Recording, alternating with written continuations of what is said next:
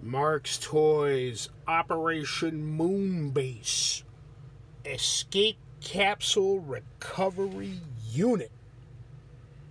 What is this thing? Been puzzling over it since I first obtained this example. I do not have a complete Operation Moonbase yet. Did my reading last night, and amongst other places visited the Marx Wild West site and learned that it was introduced into Marx's space toy line in 1962 for Operation Moonbase, along with some other pieces that had not previously been part of the Tom Corbett universe, including, interestingly, the blinker. The blinker went back before that. But it's got some nice pressure seal hatches molded on it. The antenna mast, I'm going to presume that that's an exaggeration. But is it based on a real world contraption? And whose? Doesn't look like it would come through the atmosphere very well. Was it as part of a submarine escape system, something like that?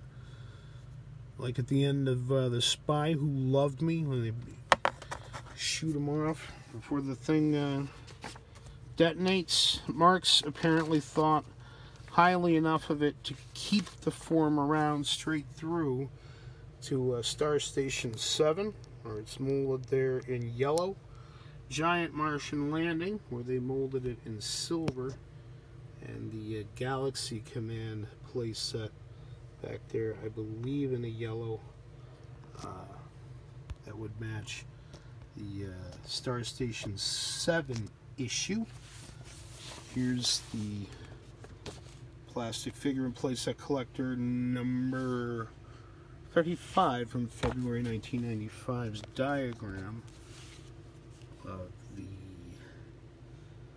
Escape Capsule Recovery Unit, here with the other components from the set, and they're nicely enlarged. Instructions, also see it here in the instructions for Giant Martian Landing. There he is.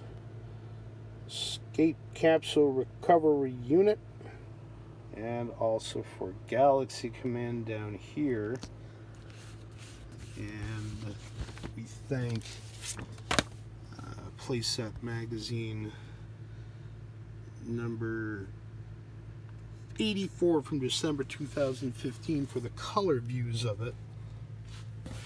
Those of you who collect are familiar with Cold War era avionics or submarine escape systems. Does this look like anything you're familiar with? I'd just like to know what it is. It's fun to have the toys. It's even more fun to learn about them. I'm an artist, and the design etymologies of these things fascinate me. And I would like to find out what this thing is. Get out the handy ruler here. Get some dimensions there off of it. What is it, about 2.5 inches wide with the mast. There, you can pause the screen and get some dimensions off of that if it helps your research and all. Definitely would like to learn more about it.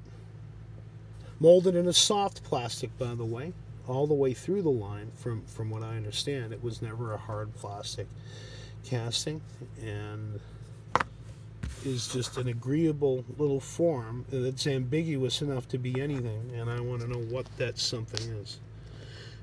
Hit me up if you know. Later.